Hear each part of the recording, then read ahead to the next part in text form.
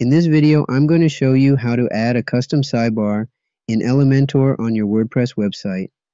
To add a custom sidebar in Elementor, log into your WordPress website dashboard.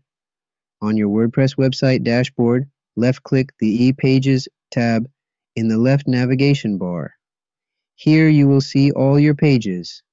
Simply choose the page you would like to use the button widget on by clicking the appropriate option. After left-clicking, you will be taken to the selected page. In the top bar, left-click the blue Edit with Elementor button. This will load Elementor. Wait a few seconds for Elementor to successfully load. Once Elementor has loaded, you will see the Elementor page editor layout. In the left navigation bar, you have a set of widgets. In the search bar, type Sidebar. A widget labeled Sidebar will appear. Simply drag it by holding down the left-click button on the widget option and drop it onto your desired place on your website page.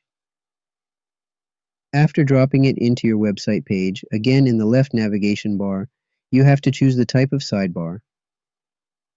From the drop-down menu, you have a number of options such as Main Sidebar, OK, Header Widget Area, etc. For this example, we will choose Footer, Widget Area 1 as our sidebar. Widget is in the footer area. Simply left-click the option. After left-clicking, your sidebar widget will be updated. In this example, the sidebar widget has 3 distinct options on it. To edit these, simply hover over the widget and left-click the edit icon in the top left corner of the widget outline.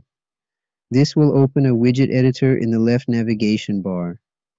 Here, you have a set of options to edit, such as the width, the alignment, and the spaces between the widgets.